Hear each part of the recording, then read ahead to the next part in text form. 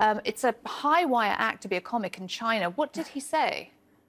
Yeah, let's go back to where this all began on Saturday in Beijing during his stand-up set. You have a Chinese comic, otherwise known as House. His Chinese name is Li Haoshi, and he just riffed on this well-known military slogan that's been used by the Chinese President Xi Jinping. He made this joke about watching his two rescue dogs, his two adopted stray dogs, chase a squirrel, and reminded him of the slogan that she used to praise the People's Liberation Army and its work ethic. Now, the joke, it went online, it went viral, and then on Wednesday, Beijing police launched an investigation into Li, and authorities also fined the company that represents him nearly $2 million.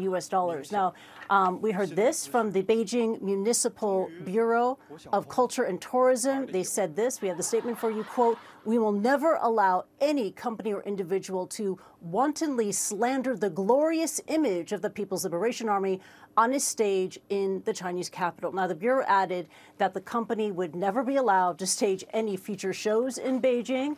The company, which had earlier already issued an apology, has fired the comedian. The comedian, pictured on your screen, Li Haoshi, he has apologized profusely online. Now, some context here in China.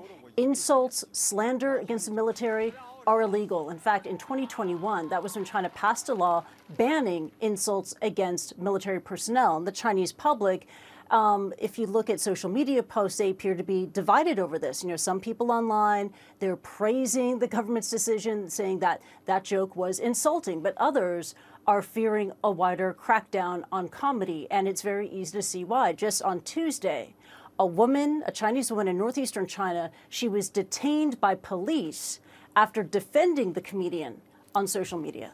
Back to you, Bianca.